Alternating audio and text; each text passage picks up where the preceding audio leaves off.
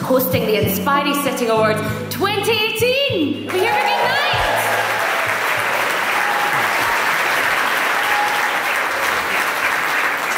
Now, it is, of course, in association with People Make Glasgow, organised by the Herald and Glasgow Chamber of Commerce.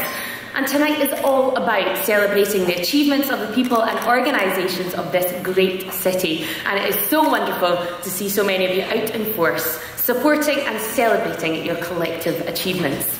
All of you bring energy, drive, commitment, enthusiasm. That is what drives Glasgow's success now, as it will do in the future.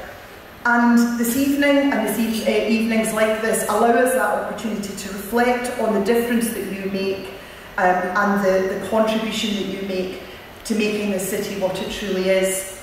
And those we celebrate here tonight deserve every accolade. They are proof that people do really make Glasgow. So as the evening progresses, please raise the roof as you show your appreciation for their incredible contributions. Each of our finalists is living proof that Glasgow truly is an inspiring city, and a city we should all be proud of. I'd like to thank the Lord Provost and the Council Leader, Councillor Susan Aitken, for their unstinting support of these awards. And we're really delighted to be working once again with the Herald and with our headline sponsor, People Make Glasgow. Be inspired, be innovative, create, take risks, don't give up, be tenacious, be disruptive. Thank you.